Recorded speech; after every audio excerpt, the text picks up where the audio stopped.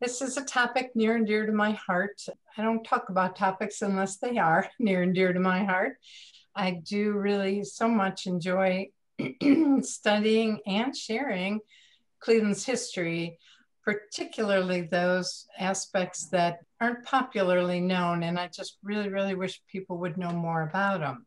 Like John said, he's driven down the boulevard and not really known what it is that he's looking at necessarily, especially for those who might be new to town. You come here and you'll wonder what this is.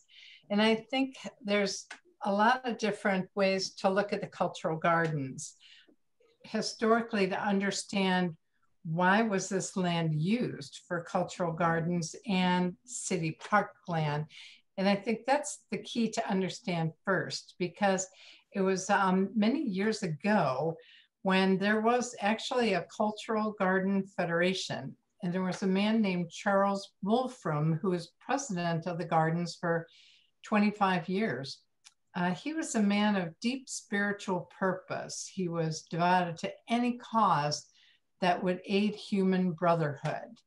And what a wonderful quality that is in anybody.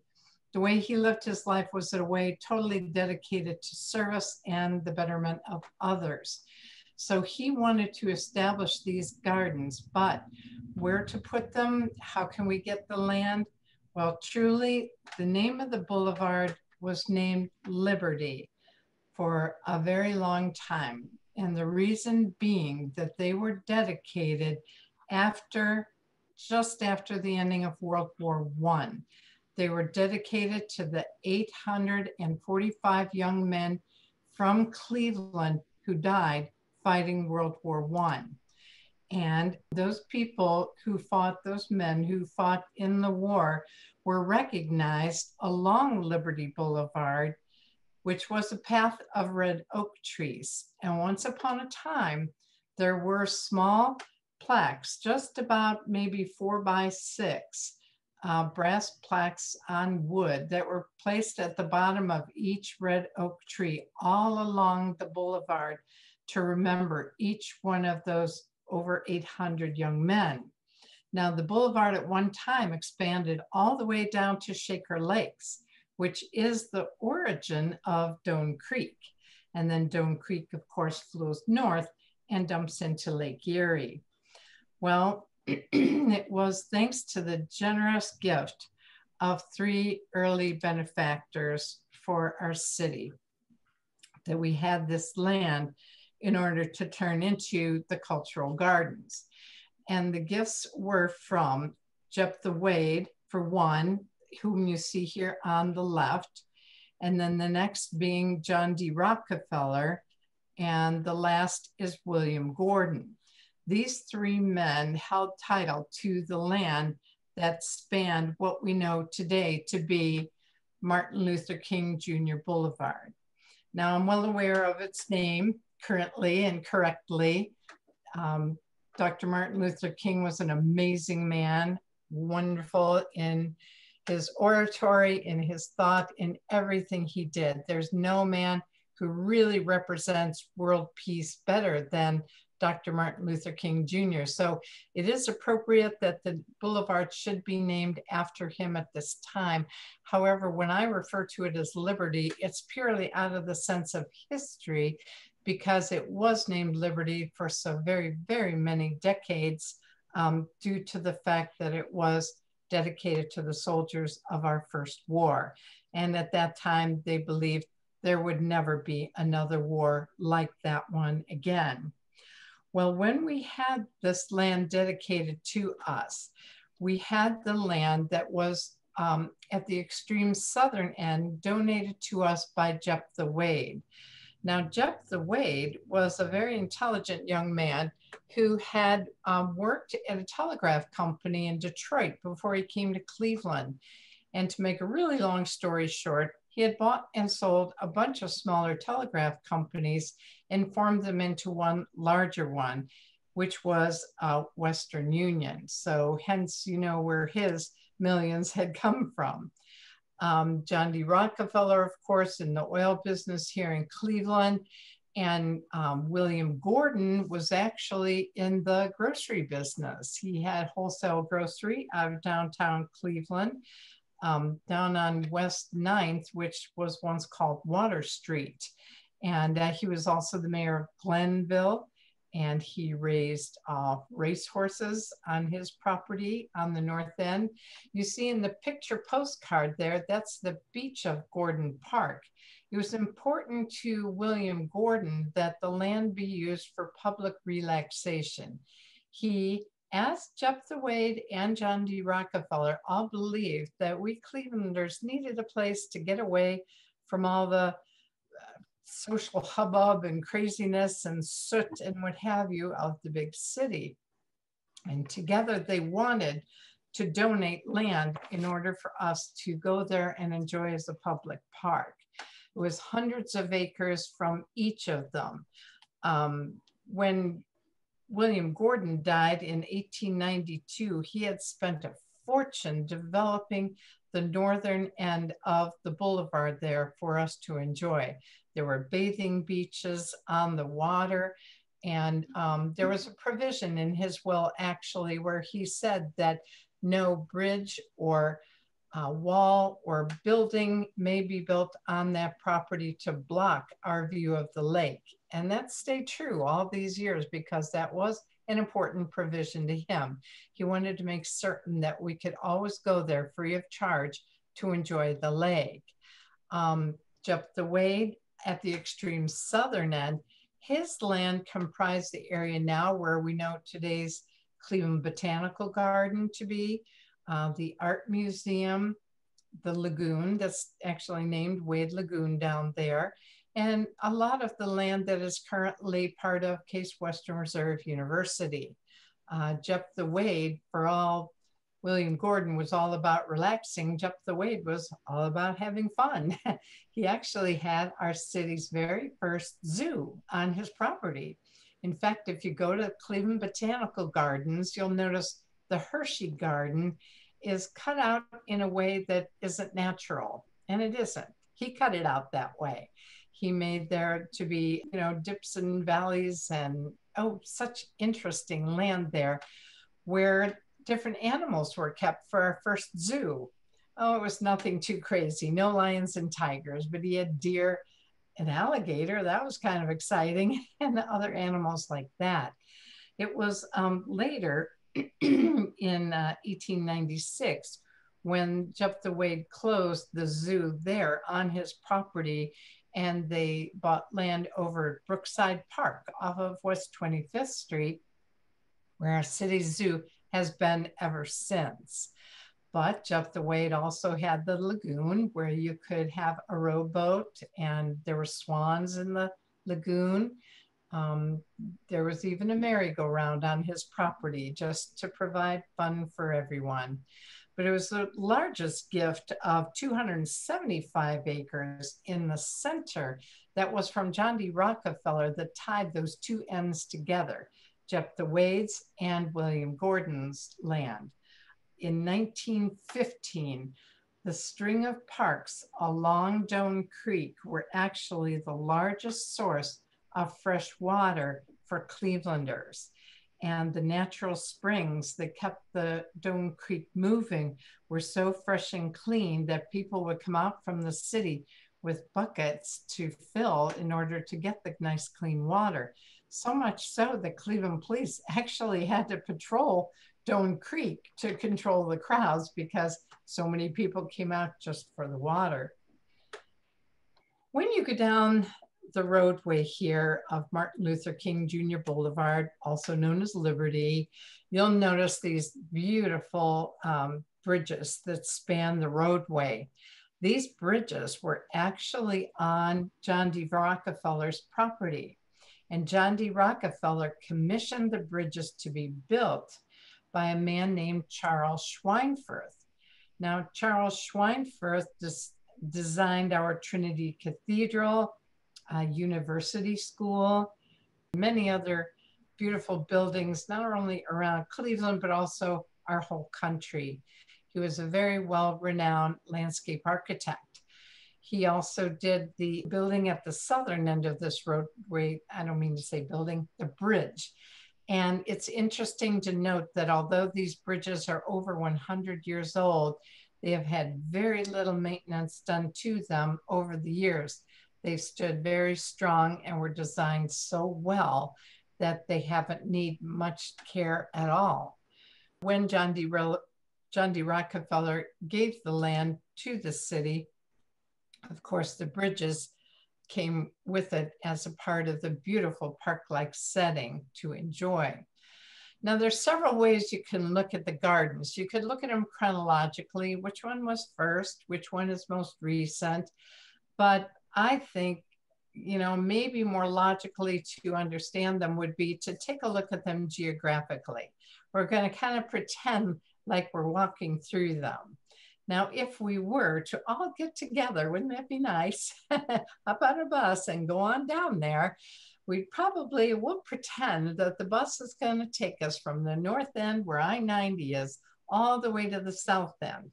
And you'll know there's a parking lot down there by the tennis courts, by the Veterans Hospital near the Doan Creek area. And if you parked in that parking lot, which would be a good place to park in one of the closer ones nearby, you'd actually have to walk a little over a mile to the north to get to the very first of the cultural gardens. Oh, it's a beautiful park-like setting to enjoy. But for the very first of the cultural gardens, you'd have to walk that far. Now, each one of these gardens, I must say, are cared for by volunteers who are proud of their ethnic heritage. Not to say that if you aren't of an ethnic heritage that you couldn't help volunteer. They'd love to have. Many hands make light work. But everything that you see in the gardens is really thanks to the dedicated volunteers who make it happen. Now, when you go to the very most southern in the string, that would be at this time, now mind you, they're ever changing, but at this time it would be the Irish garden. Now, back in the 1930s, when most of these were laid out, it was kind of charming to note that they had a lot of details to them reminiscent of their country of origin. This one to the south is Ireland, and this one is an island, just like Ireland is. It has a span between what was once called Upper East Boulevard and Lower East Boulevard. The lower was then renamed Liberty and now renamed Dr. Martin Luther King Jr. Boulevard. But between these two roads, it is a little sliver of land that stands by itself as an island. Once they even said that the Irish garden was said to be the greenest of all the gardens. Leave it to the Irish. I can say that with a name like McFarland, but leave it to the Irish to say, oh, that one is the greenest of all the gardens. But the one thing that you won't see from the road, as you see the road is just beyond the garden there where the fence is, you won't see the fact that it's laid out in the shape of a Celtic cross. And as a Celtic cross might be, the green of the cross there might be gold perhaps, and the circle around it would be colorful gemstones perhaps. And in this case, they plant it with colorful flowers. Beautiful to look at. The garden, because it was planted with plants, not just that would look nice or would grow well here, but they brought plants from the original countries. And I think that's awesome. So for the Irish garden, they brought juniper, yew, white lilac, hawthorn, lavender, wisteria, shamrocks, cowslips, and Shannon roses for the borders. Many of these original plants are still here today, so many decades later, like, 80, 90 years later. There was a cinder pathway that was planted with Irish blackthorn, which is the wood that was used to make a shillelagh. The garden was dedicated in 1933 on the 150th anniversary of the birth of the poet Thomas Moore. In 1960, at the north end of the garden, the Irish League dedicated a bust of the poet Victor Herbert, or composer, I mean to say, I'm sorry. Here it is, you're standing at the north end looking towards the south end of the garden.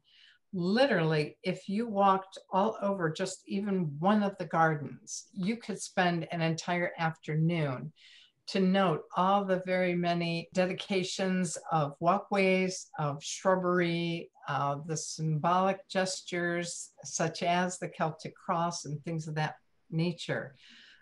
Decades later, May 11th, 1952, on Mother's Day, there was a tribute in this garden to Ernest C. Ball. He was the composer of many Irish ballads, one of which was Mother Machree. And so Mrs. Charles Ingram, who lived in Lakeside, Ohio at the time, came. She was the daughter of the composer of Mother Machree. She was born and raised in Cleveland, but on that day, that Mother's Day, she planted a mountain laurel shrub in his memory. Our prosecutor, Frank Culleton, at the time recognized Mr. Ball, who is responsible for the recognition of Mother's Day more than any other American in the United States, so he said. There was also in September on a Sunday commemorations for Commodore John Barry, who was born in Ireland and supported the cause of American independence. He became known as the father of the American Navy. Officers of the United States Navy have been principal speakers at Barry Day over the years. So like at Emerald Isle, all to its own, the Cultural Gardens chain of gems, this one was planted specifically to represent eternal hope, typical of the courageous people from Ireland who planted it. Now, mind you, as I said, we're moving from the south to the north, and each one of these gardens has such a unique history to them. You know, the size, I don't know why were the sizes the way they are. I don't know if that is understood or if they just would say, you know, they want 1 acre, 2 acres, 3 acres to plant their gardens. Over time, almost every decade represents different celebrations in each one of the gardens. So they're forever changing, which is a more special aspect of them too. You see the stone carved in their language. October 29th of 1939 came a few years after the original dedication in 1933. A fountain was added most recently in the gardens just 2 summers ago, and it's beautiful. There are, I think to date, 9 fountains that are in the cultural gardens, and each one working very well. Some of them had been placed there in the 1910s, and to say they've lasted this long is pretty special. The next one in the chain is the American Cultural Garden. This one is really kind of interesting to me, and I think especially symbolic, because in here they brought soil, just good old dirt from 40 countries of the world, mixed it up, put it down as the foundation of the American Cultural Garden. Isn't that kind of neat and symbolic? I mean, wow, we are such a patchwork quilt of ethnic diversity, especially here in Cleveland, that seemed a very appropriate gesture. The entrance to it, there once was a bronze bust of Abraham Lincoln on this stone pier, as you see.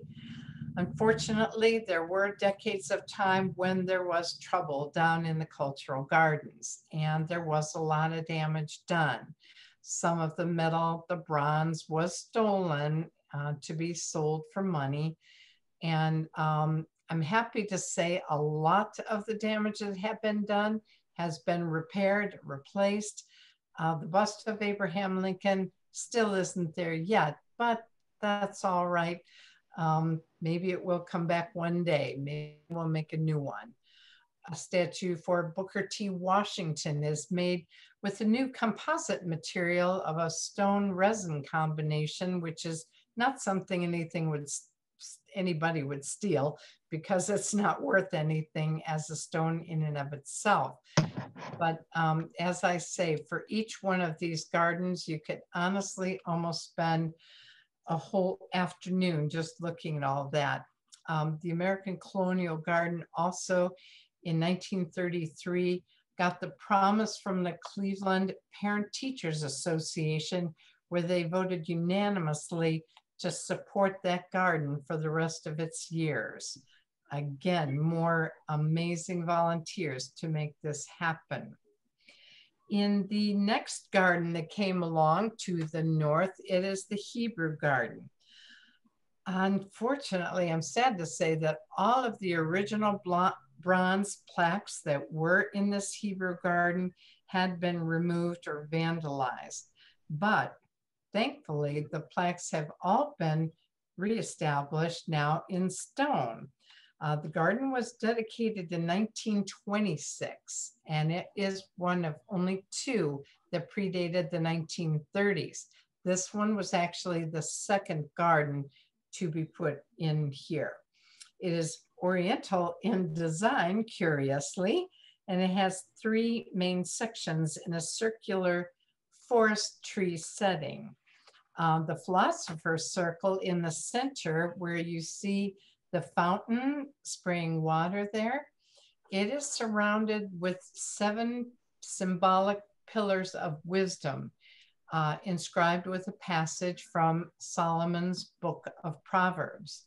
An olive tree is planted there, which is most characteristic of Hebrew history, and it is featured predominantly in the Philosopher's Circle. There is a music section planted in the shape of a Hebrew harp or lyre, dedicated with a plaque bearing portrait faces of 3 Jewish composers. One of the more recognizable features of the rock garden is a circular plaque having a bronze bas-relief of Rebecca Grotz, founder of the first Jewish religious school in America. She's the famous prototype of Rebecca, the heroine in Scott's Ivanhoe. At the dedication, it was emphasized that in 1928, when this was dedicated, there were 2 works of literature that they felt were most significant, and that was the Hebrew Bible for modern culture and the works of Shakespeare. Curious, they said, there's 2 things worth reading, Shakespeare or the Bible. And it was noted that the Hebrew Garden side also faces the Shakespearean garden in a very purposeful way. In 1949, a plaque was dedicated to Emma Lazarus to honor the 100th anniversary of the poet's birth. On her plaque were written the words of her most famous poem, which the words are also inscribed on the Statue of Liberty. Give me your tired, your poor, your huddled masses yearning to breathe free. These words reflect the spirit of the cultural gardens. In the tablet of bronze, the entrance, it says, bountifulness is as a garden of abundance, and benevolence endures forever. The Hebrew Garden, with all its setting of tall time. John, I'm getting feedback. I don't know if you all are. So the Hebrew Garden, with the fountain in the middle, which is a pink marble fountain, as I say, inscribed with the Book of Solomon, is truly a beauty to behold. The cement work, the stonework has been there since 1928 and has changed very little over all those years. Here's a close-up of that beautiful pink marble fountain with the pillars of wisdom in it. The gardens can be really sincerely enjoyed any season of the year, be it spring, summer, fall, and yes, even winter. I have gone there when the snow is deep, and I still find it very peaceful and charming to walk through the gardens. Next to the Hebrew garden is this area, which had not been really described with signage until recently, but this is part of the Shakespearean garden. Originally in 1916, this was dedicated as the Shakespearean garden, but then later, a few years later, they changed it over to the name the British Garden to reflect more of the other gardens that represented a country of the world and not just one poet, although he was so very widely recognized. There are areas of the Shakespearean garden, oh, I'm even calling it that, the British Garden, that show some damage. And yet I am glad that they never just removed it. And I'm ever hopeful that they might repair it and bring it back to its original glory. It's interesting to know that this was once a sundial.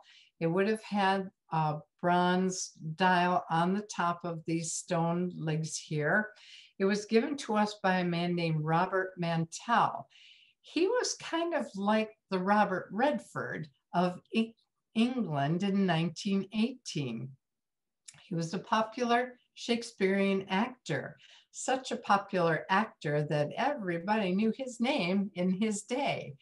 He was so taken by the fact that here in America, we had a whole boulevard dedicated to world peace, representing all of the countries of the world. And he wanted to give a gift. As many of the gifts in the gardens are, it was dedicated just to world peace and given to us to enjoy. So I do hope that we will be able to repair this one day. Meanwhile, it stands strong as it is. There is a bed of roses also in the Shakespearean garden that was one of Shakespeare's favorite flowers, but it was given to us by the mayor of Verona in Italy. And you wonder, why was the mayor in Italy giving England roses? Well, it was because it was said to be roses from the area of Juliet's tomb. Many significant plants and flowers and trees are in that garden, one even dedicated to the coronation of Queen Elizabeth in 1951. Now, the Hungarian garden is next along the path to the north. This garden is very recognizable today because of its beautiful ornamental ironwork as well as the stone. It was sculpted actually on two levels along East Boulevard, Upper East Boulevard, and Martin Luther King Jr. Boulevard. It was designed by a landscape architect from Budapest, and it's very distinguished in its looks because the two areas are supposed to be more formal for the lower garden and more casual for the upper garden. This is what they say a country casual look would be. To my eyes, that looks very beautiful, and I'd be happy to have anything looking like that in my backyard. When you walk along, there are walkways to the side, and you can understand why so many of these gardens actually comprise 2 or 3 acres of land, which again is how you can spend a whole afternoon in one of these gardens. You walk along and you'll see the tiniest detail. These benches have actually stone carvings of Hungarian flowers in the ends of the benches. And of course, there are plaques and busts representing so many people important to the Hungarian heritage. It took $4,000 to plan and create the gardens in 1934, but the efforts were well worthwhile because over 5,000 members of Hungarian organizations have taken care of this over the years. Every year they march along East Boulevard in a formal event for parades, or as they called them, visitation days, when people would come into the Hungarian garden. They would have music, flag ceremonies, speakers, pastries to share, everything to make it a beautiful time. When you're standing on the upper level of the Hungarian garden looking down, and that is Liberty Boulevard in the distance there, that lower level was actually planted in a way to represent the more formal gardens of the country of Hungary. Now they've been redesigned quite a bit from how they were originally, but still very beautiful. And the volunteers have gone to great expense to make them look as pretty as they are. Next to these is the German garden. Now, the German garden was third in historical order of the chain of gardens. The British garden was first, then the Hebrew garden, and then the German garden. And just as with its neighbor, the Hungarian garden, this German garden is also on 2 levels. The reason being that Upper East Boulevard pretty much stays flat where all the businesses and homes in East Cleveland and the colleges, but Lower East Boulevard, or Dr. Martin Luther King Jr. Boulevard, follows Doan Creek. So it goes down at a lower altitude following the creek. And so that's why the need for 2 levels. But here in the German garden, you have this very impressive bronze statue of Goethe and Schiller, 2 of Germany's greatest poets and philosophers. They dominate the garden, and they are the tallest in the string of the gardens.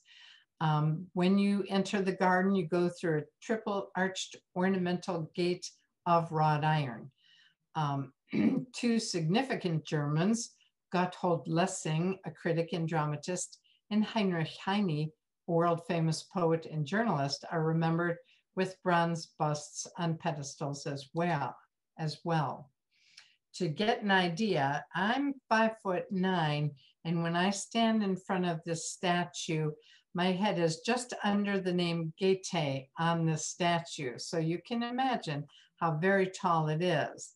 It's a little difficult to see from when you're driving down MLK, because all you see is the back side of them, and they are up so high, it's hard to gauge the look. But it is an amazing statue. And I happen to know that this was another gift to the city, but it was one that was given unanimously. However, one of my other studies, believe it or not, are the early brewers of Cleveland. And one of those early brewers was Leonard Schlother, who owned a brewery on West 25th Street, where today we know it as the Great Lakes Brewery. That was Leonard Schlother's. He came here to America at the age of only 16 and built a successful brewery. He was so proud and grateful to his new hometown of Cleveland that he donated this statue to the German Cultural Gardens. More than 100 varieties of shrubs, hedges, trees imported from Germany decorate this garden. The funds to develop the garden were acquired by a series of card parties, poetry readings, song recitals, and coffee and cake benefits. The original garden was dedicated in 1929 as a part of a week-long celebration honoring the Lessing-Mendelssohn bicentennial. The Lessing bust was dedicated at this time. A long list of enthusiastic supporters contributed to this garden, one of which was John Eisenman, one of the engineers responsible for the design of our old arcade downtown. What a beautiful structure that is. There are so many people of note in all of these gardens, about 39 to date, and more on the drawing board to be added. But it's curious to note that of all the people they recognized in the gardens, there were philosophers, poets, artists, scientists, you name it. But the one occupation that is recognized the most, teachers from every country of the world. And here you have Father Jan, the founder of physical education. Everybody's favorite class in high school. I loved it, actually. This here that is unmarked to date, but I hope that perhaps they will be able to mark it, is a very rare Unterberg marble fountain. And this fountain came in that area that looks kind of like a small chimney, perhaps. And water would have come out of a relief there with a spigot, and it would have filled that pond with water, and then it would have spilled out through that opening and trickled down to join Stone Creek. This is the other side of what looks like a chimney, and this is the very rare Unterberg marble. Now, this marble is over 300 years old, way predates any of these gardens. But it's awesome that they gave us this gift that was so old when it was dedicated that over the years, unfortunately, as you can see, this marble has not stood the test of time very well in our Cleveland weather. If you stare at that lower level that looks like a recess there, there's a circular form at the top of that recess that is a lion's face. Germans love their lion faces. It represents strength. And the lion's face actually has a spigot that the water came out from the lion's mouth to fill the fountain at one time.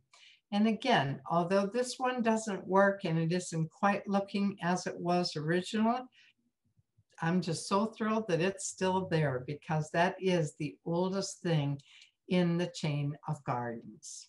The next one down the boulevard is the Lithuanian garden. Now this one too has two levels between the upper and lower boulevards, and there's just a beautiful view from both levels. This one, the Lithuanian garden, is actually constructed in the shape of a harp because it's emblematic of the Lithuanians' love for music. I was told by a Lithuanian that they use music to express every emotion. If they're happy, if they're sad, if they're jubilant, if they're just sharing a quiet time, whatever, music is at the heart of all of their emotions. For many years, national oppression taught the Lithuanians to express all of their emotions through music. The stonework in this garden portrays three epochs of Lithuanian history. There's a sculpted wall on the lower level that represents the unification of Lithuania's three provinces at the beginning of the 14th century. And then a reproduction of the three-pillared piece of sculpture stands as a memorial to Lithuanians' past greatness. And the large stone fountain at the top is the fountain of Birutė, symbolizing yet another stage in Lithuanians' history. Here you can see the three various levels. Beautiful stonework in here. Oh, when you consider, I must stop and remind you all, these gardens were created during the Great Depression. The Great Depression. And literally, we all, for our ethnic heritage, who cared to be a part of this, would donate nickels and dimes and quarters, and would have, you know, tea parties and what have you, in order to raise money to make this happen. So when I see these gardens and I think this is the strength of all of our ethnic ancestors who pulled this together to represent world peace at a time when we had so very little, I think it's just wonderful to know. Here's another angle of that lower level plaza. One of the kind of unique features is traceable to the pagan influence of the very, very early years of Lithuanian culture. They used a zigzag motif as a part of their decorative theme. At first, I'm wondering, why aren't these gardens a little straighter in their edges? But it was done purposefully to represent the one god they revered over most, and that was the god of lightning. And the god of lightning, and in honor of Perkūnas, the ancient god of thunder, once was worshipped in Lithuania. its rebirth pretty much happened after World War I, which, as I said, these gardens were dedicated following World War I, where they thought they would never see another world war like that again. Several extra oak trees were planted in gratitude to the strength of the supporters of the Lithuanian Alliance and the Lithuanian Roman Catholic Church. This garden was dedicated October of 1936 with the unveiling of a statue of Dr. Basanavičius. And at that dedication, a representative of the United Nations spoke and said, "It's encouraging to see a great municipality of Cleveland actually demonstrating that its citizens may speak different languages, may have distinct customs, may be partisan of various political or religious beliefs, and still be peacefully united in common purpose for a common and noble achievement." That's words worth recognizing, especially even yet today. Here's the upper level plaza that you can only see from Upper East Boulevard, not from Liberty Boulevard. Some of this you're able to see from the upper and some only from the lower. But when you walk around them, they are really a joy to be able to appreciate all of them. Here's a close-up on that fountain. Each one of the fountains, as I say, function very well. They are all turned off for the winter, but they are turned back on in the spring for all of us to enjoy. Now, the Greek gardens are next as you go to the north, and they are very imposing. Tall Doric columns on the upper boulevard represent an immediate impression of the Parthenon. This you cannot see from Martin Luther King Boulevard because that is behind and down of the greenery that you see behind here. This one is a sunken garden and it follows the lines of a Greek cross. The simple classical effect is obtained without any flowers. In fact, terraces formed within this square cut sandstone are planted with ilex, myrtle, and sweet bay. There are cedars and poplars to give the spire-like impression of cypress. The feature of the Greek garden is the pylon symbolizing the wall of Parthenon that you see in the distance there. Here is a close-up of it. This is dedicated to the Greek spirit of philosophy, art, literature, and science. It's inscribed with the names of many Greeks who have influenced these arts over the ages. Gargoyles once stood here as well, but unfortunately have since been removed. But the open air life which Greek climate invites more than Cleveland's climate, it is reflected in the airy beauty of this garden. And it is in Greece where the individuality of architecture first became clear. And Cleveland has had a reputation for nationally acclaimed architects with the early influence of Greek culture. The Greek garden was officially dedicated in 1940 in an elegant ceremony. Dr. Ellie George, president of the Greek Garden Association, said that he wished our ancestors will always enjoy it and keep in our hearts the principle of cooperation that made the garden possible. So in August of 1949, on the 100th anniversary of the death of Lord Byron, another famous poet, an evergreen tree was planted in his memory. He and other leaders in the realm of literature and science made that small nation of Greece a very mighty influence in the shaping of civilization. They, like Byron, believed that it is the duty for lovers of democracy to support the cause. The strength of this mighty culture is very much seen in these gardens, and they are just so charming to walk through. Now, a person doesn't have to be of Italian heritage to appreciate the Italian gardens. Oh, these are just so beautiful. And I don't know why it is that this one is one of the largest, at least to date. Oh, it had to have cost them so much money, again, during the Great Depression.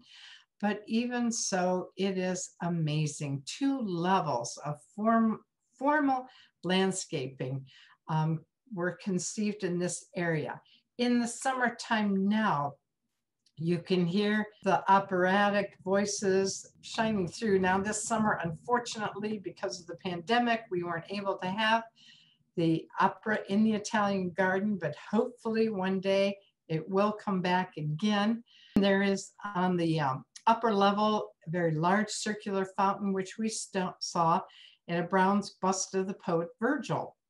This, unfortunately, is another one of those busts made of bronze that were stolen and is not back in its place yet, but I'm ever hopeful that he might come back again. The garden slopes gracefully to a lower walkway in a circular piazza court formed with cut stone with a walkway. Here is Dante represented on one of the upper levels. You see the pilasters behind Dante there, representing the upper level.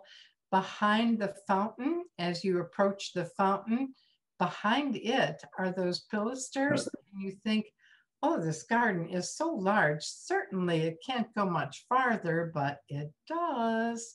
And this is one garden. I could be wrong, but I think this is one of the most popular places for a wedding to take place in the summer. Last I heard, it was only $10 for a permit to have your wedding in the garden. And I was there once where 3 wedding parties were lined up back to back, waiting for their turn to get married in this garden. When you're in the upper level from Upper East Boulevard and you want to go down to the piazza, you do so down a circular staircase that takes you there. You'll see Liberty Boulevard right here in this picture in the distance.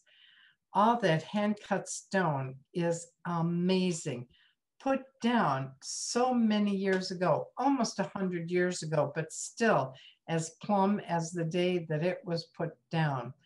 Mind you, right up the road there, not far from here, is Little Italy, where a lot of Italian stonemasons were so kind as to donate the gifts of their talent to make this beautiful garden possible for us to enjoy today. I tell you, give me a coffee and a cannoli and I'll sit here and think I'm in Europe. That's the great thing about these gardens. You don't have to really travel anywhere. You can just pretend you do. I sit and I look at this wall and I think about all of the people for the arts and science, Verdi, Marconi, Da Vinci, oh, the list goes on and on about the people who contributed culture to the world. Why are these gardens called the cultural gardens? Because of that, any format of culture that the various countries gave to the world, not just in and amongst their own people, but what they gave to the world is what's showcased here in these gardens for us all to enjoy. On that wall is a 3-tiered fountain that, again, you just want to throw a penny in it and make a wish. It's truly just so spectacularly beautiful, and really in almost any season of the year. When you're on the upper level of the Italian garden looking down, you see that car there is on Liberty Boulevard. Now here's a secret tip. If you don't want a whole lot of miles to walk, one secret tip is where that car is, if that car were to turn right, going north, turn right, that is how you enter Upper East Boulevard, right there next to the Italian garden. And when you go on up to Upper East Boulevard, you are allowed to park on there. And it's very safe, very comfortable, lots of street parking up there. You're not supposed to park on Liberty Boulevard, but you can park on the upper boulevard. And that makes it much easier to walk to any one of the gardens that you hope to see. On the other side, north of the Italian garden, is the Slovak garden. And these gardens were originally described as being very modern in spirit. They comprised 3 acres of land on the lower boulevard.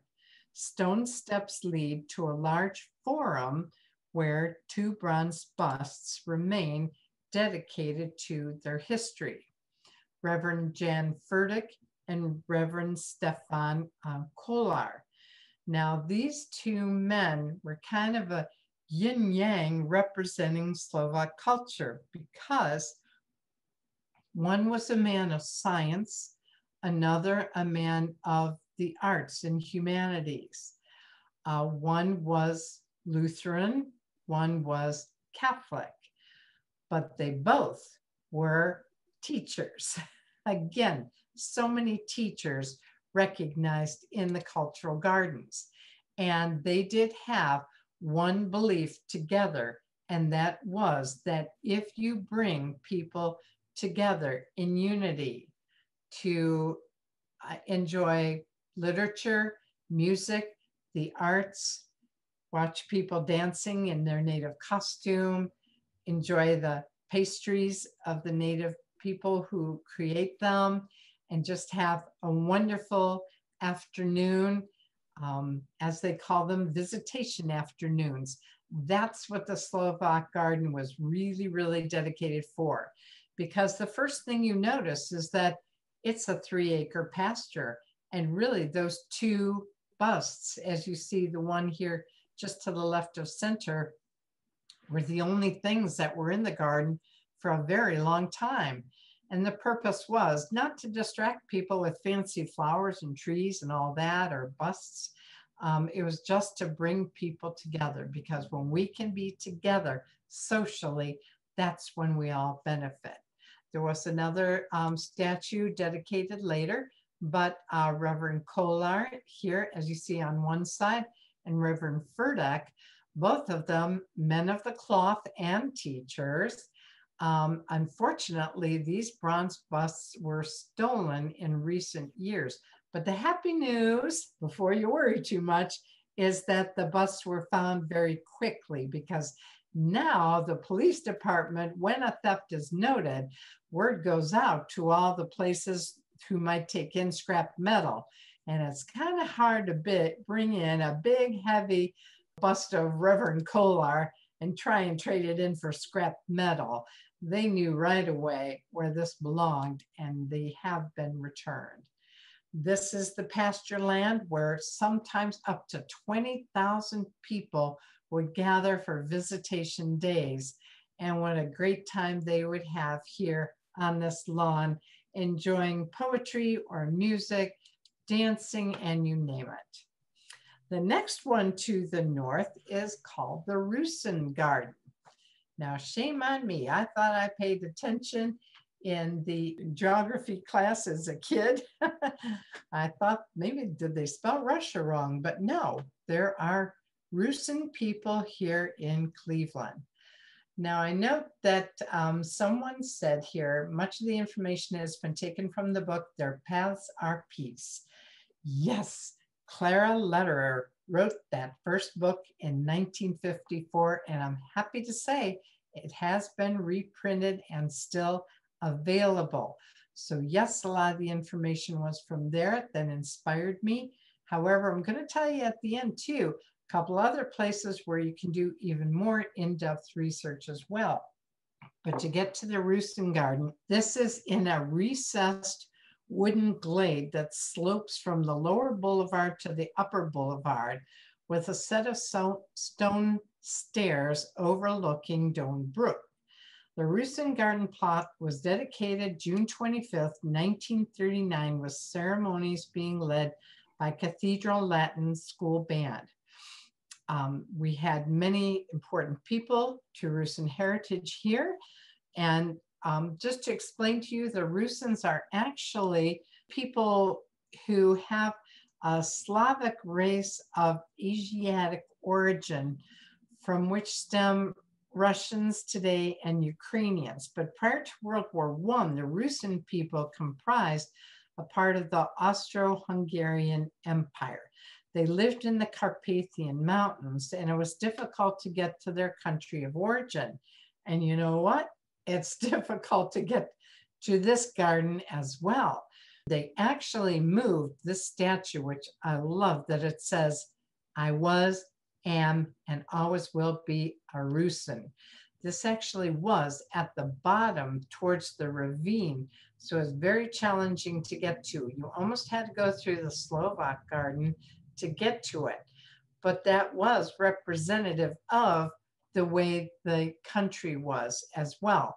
To find the Rusins in the Carpathian Mountains was very challenging as well.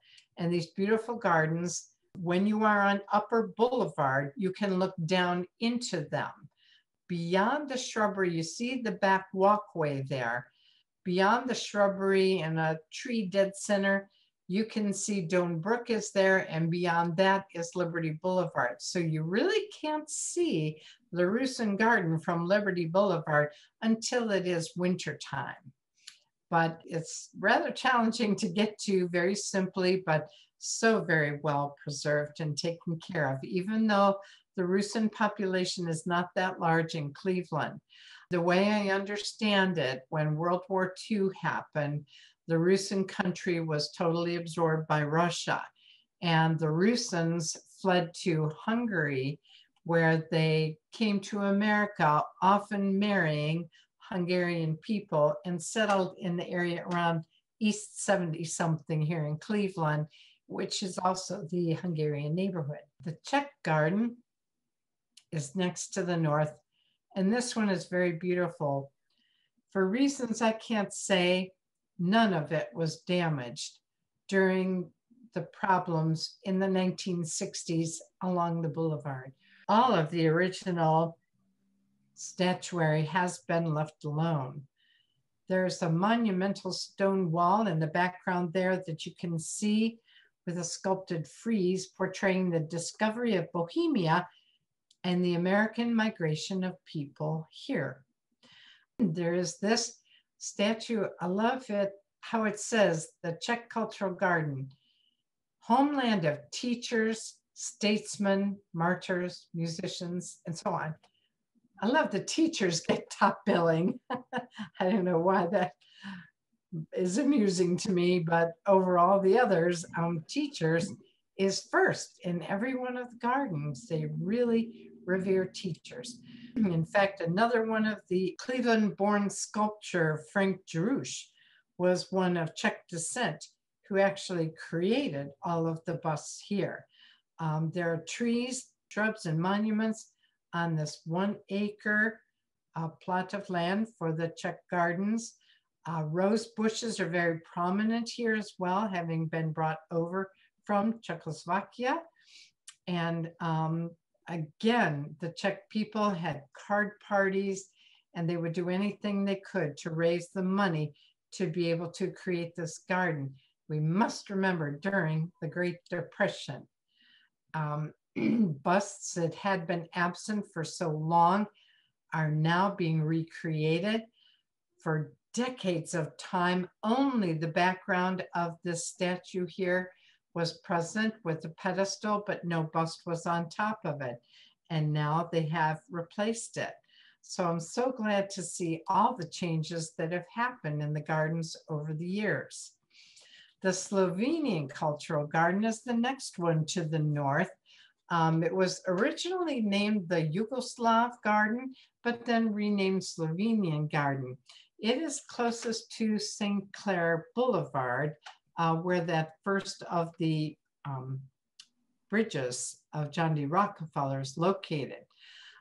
This actual garden is dedicated to the culture of Slovenians, Croatians, and Serbs when it was originally opened. A circular fountain and pool are the central features of a paved courtyard. 2 very stately linden trees, typical of Slovenian lipa, whose sweet-scented delicate blossoms are used to brew tea, tower on each side of the entrance. To the left of the entrance is a purposefully sunken formal garden, and to the right, a semicircular section that extends to a wide stairway that takes you from the upper level to this pasture, where again, thousands of people can come, mostly for poetry readings that they would have there. The stage-like courtyard here provides a natural amphitheater, and the massive shade trees all around and the peaceful babbling of Doan Brook provide an ideal setting for this garden when in 1949 it was dedicated with over 2,000 plants and flowering shrubs. This garden is definitely a concrete testimony to the idealism of this very brave people. The very northernmost end of the original cultural gardens. Now, mind you, I am aware of all of the newer gardens to the north. Vietnam, Azerbaijan, Serbia, you name it. There are many more to the north now, but the original historic cultural gardens to the north ended with the Polish garden. And that was purposeful because Poland felt that where it was placed in Europe, they were the protector of European culture from any Asiatic aggressors, as they called it. And this Polish garden was dedicated in 1934 with the setting of an elm tree from Poland. 5 busts, as you see in this circle here, of Polish men who made an impact on history were also dedicated.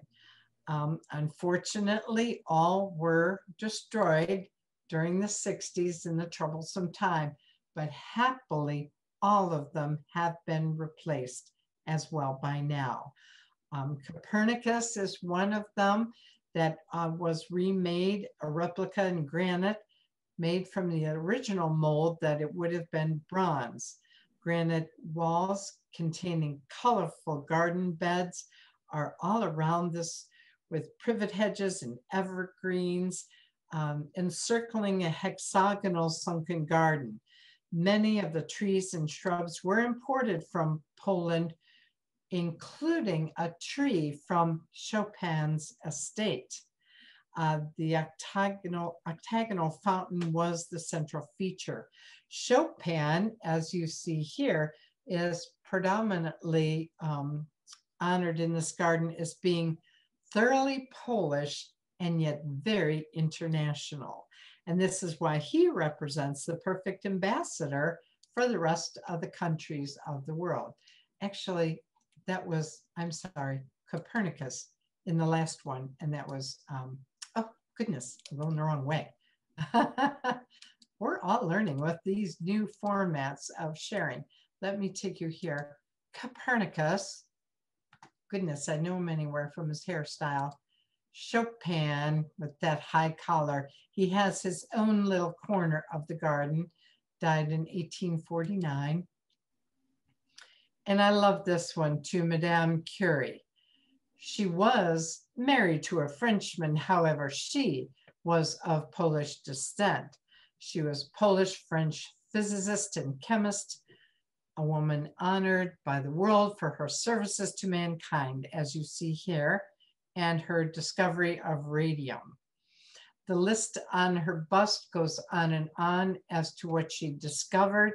She was such a scientific genius, but I love the fact that as the list goes on for her scientific genius, the very bottom line is, and she was a good mother.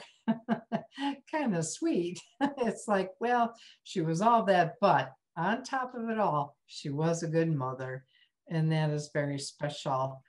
In an address given in the Polish garden by Judge Sawicki in 1953, he said that the Cleveland Cultural Gardens, together with the Polish garden, are symbolic of hope that the day may dawn when jealousy, suspicion, hatred, and strife may forever cease and be supplanted with universal peace and friendship among all the people of the world.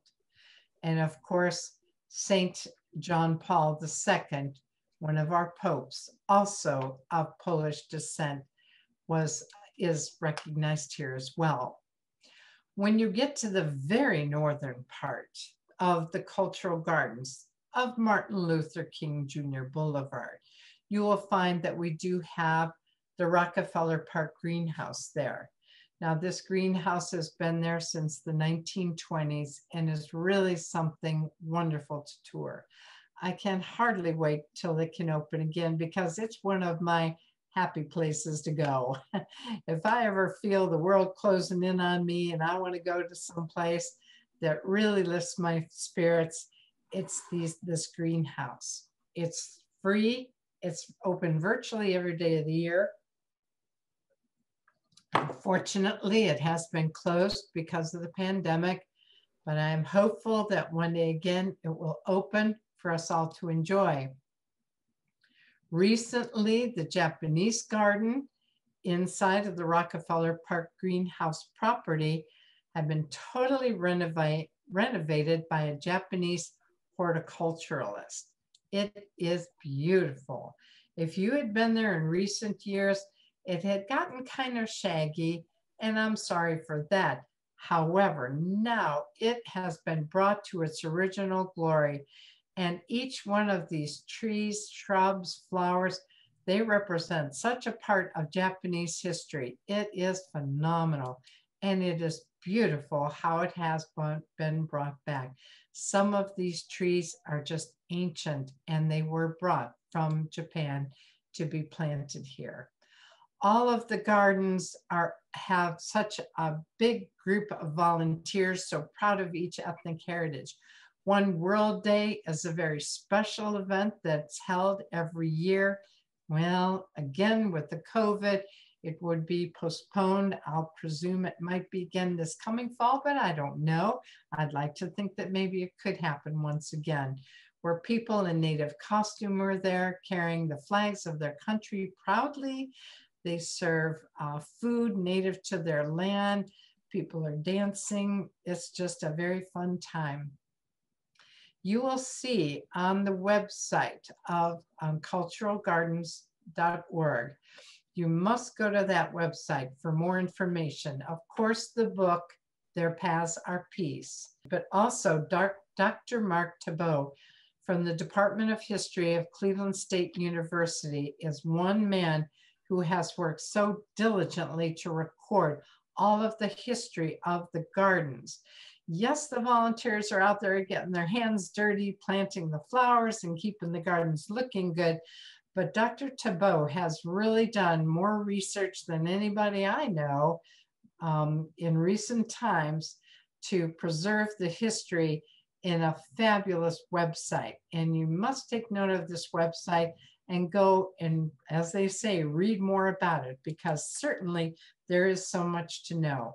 The Western Reserve Historical Society just posted a handful of days ago, November 2nd, a wonderful essay about the symbolism of the cultural gardens and what they mean to all of us.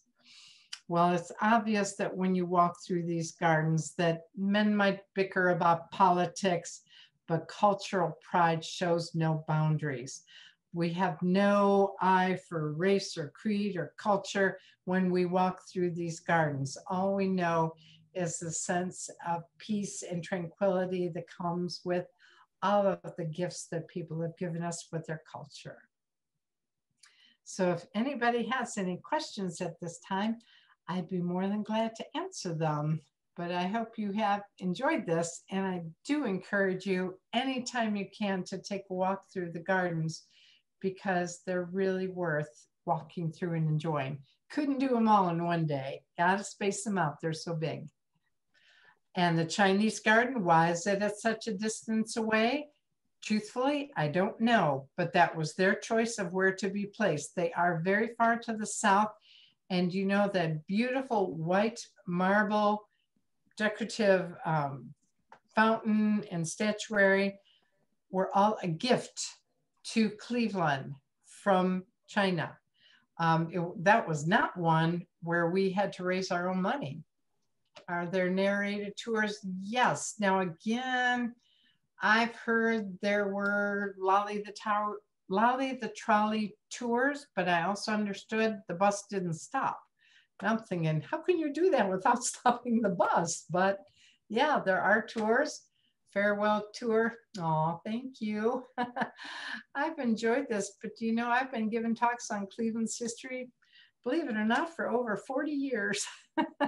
I know I don't look a day over 40. I wish. But I've been doing a lot, and now I'm, you know, because we're not permitted to all gather together. Oh, it's such a shame, although I do like doing this, and this is very different. There are symbols on some of the bridges. Do we know what those are? Almost looks Pennsylvania Dutch. You are right. I've thought the same thought, and I don't know. But you know, when I have a question, who I ask?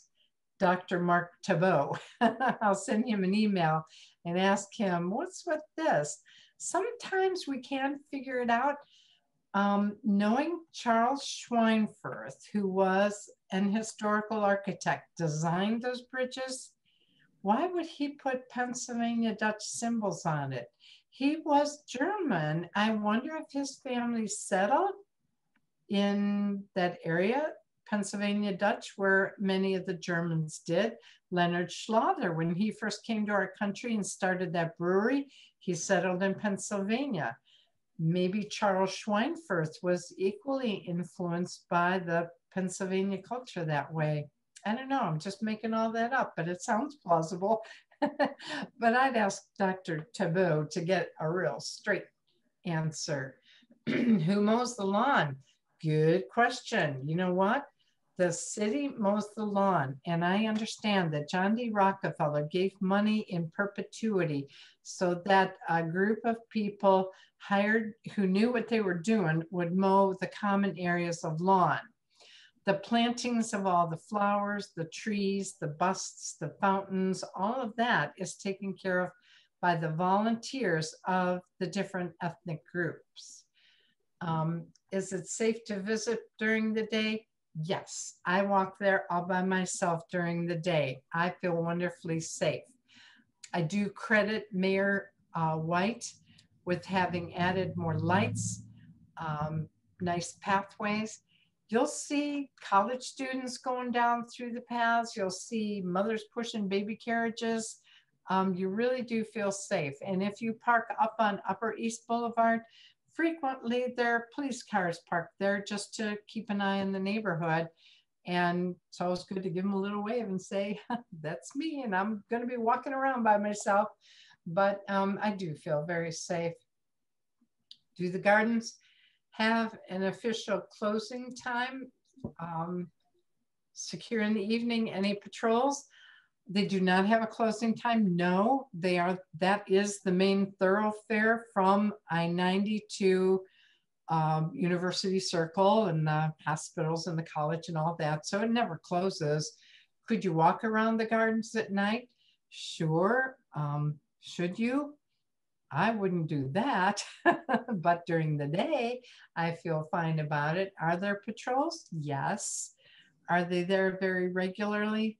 Yeah, kind of, but still, I don't think I'd go there during the evening by myself.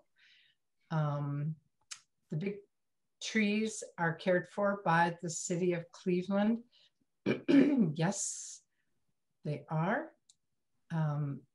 Somebody says, I've lived here for 35 years. I've traveled MLK or Liberty so many times and finally took this summer to visit the gardens. Good. My husband and I spent 3 hours. Absolutely amazing. We didn't realize we needed to walk up to East Boulevard until a volunteer told us to go up there and see the rest. Can't wait to go back. We are so lucky. Yes, we are. And you know what? This is the only string of gardens in the world dedicated to peace.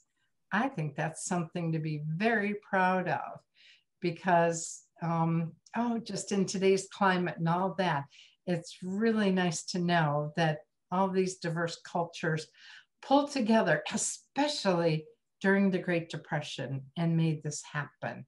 And heck, if our ancestors could do that then, just think of how we can pull together today and make the world a better place. Another native Clevelander. Oh, well, thank you. I can't take credit. I just share what I have learned from others, like Clara Lederer in her book. And Dr. Thibault with the website. I like to compile information from my career as a librarian and share it so that we all can know a little bit more. How old are the oldest trees there? That is a very good question. Many of them might very well have been planted by John D. Rockefeller, Jephthah Wade, and William Gordon, at least 200 years old. I can't say. I did read an interesting equation that you could find online. How do you date a tree? Not like go out on a date, but how do you find out how old it is? And that is you measure the circumference, and whatever that figure is, there's a mathematical equation you put it in for each type of tree. If it's a maple, an oak, and so on. And you can then date the tree without having to cut it down and count the rings. That would be a terrible way to guess the age. if you so cute. Rebecca, I just love you. Thank you. So yeah, well, if there aren't any more questions, I just can't thank you enough for joining us tonight. And I do hope you walk through the gardens as soon as you're able to enjoy them. You'll have to go several trips because there's so many acres. Thank you.